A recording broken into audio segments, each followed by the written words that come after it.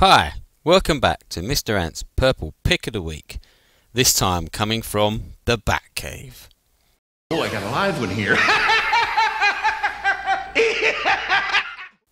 Yes, this week we're looking at Batdance from Prince's Batman motion picture soundtrack. Released in June 1989, Batdance was the lead single from the Batman album. This track is massively underrated and is a stomping 6-minute plus romp incorporating samples from the movie, an insane guitar solo and snippets of other tracks from the Batman album. Broken into 3 sections, the track opens with a growling guitar and the maniacal laugh of Jack Nicholson's Joker.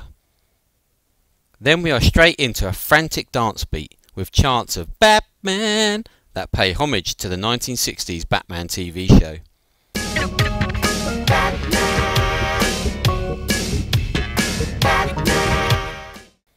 The first section continues with the frantic beat and adds an electronic organ sound from the keyboards, building to the incredible guitar solo. This solo is one of Prince's best he ever put on a record. It just gets more and more frenetic as it builds to a ridiculous climax, with the guitar sounding full of arrogance and intensity.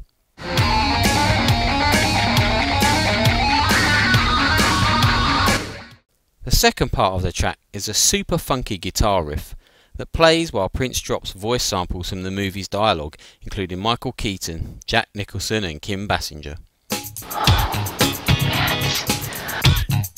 Hi, Bruce Wayne.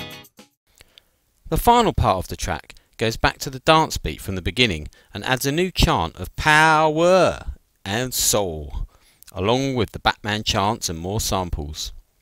It builds and builds and finally ends with samples from the B-side 200 Balloons and the Joker's laughing box before Batman says, "Stop."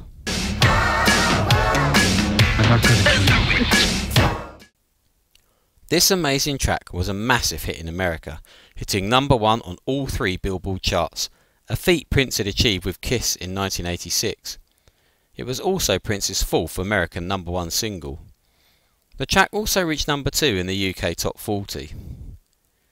Batdance was produced out of its B-side 200 Balloons, which was turned down by Tim Burton for the film and replaced by Trust. Prince took the music, recorded new lyrics and samples, and Batdance was born. The track was inspired somewhat by S-Express, a UK house music group who'd been using samples to great success and having #1s in the UK around that time. And the group's founder, Mark Moore, was brought in to remix Batdance for the 12-inch release, along with fellow UK electronica musician William Orbit. In 1990, Batdance was also performed on the New Tour, which surprised many. Batdance was left off Prince's first compilation album that hits the B-sides due to rights issues, which affected its position as one of Prince's hits, as many people forgot about it.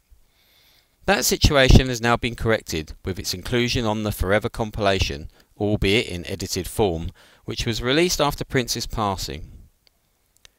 Batdance is a fantastic track that captures the spirit of the time and the movie it was from and mashes it up with the past, the future, and all in that usual Prince style and swagger. A true Purple Pick of the Week. Stop.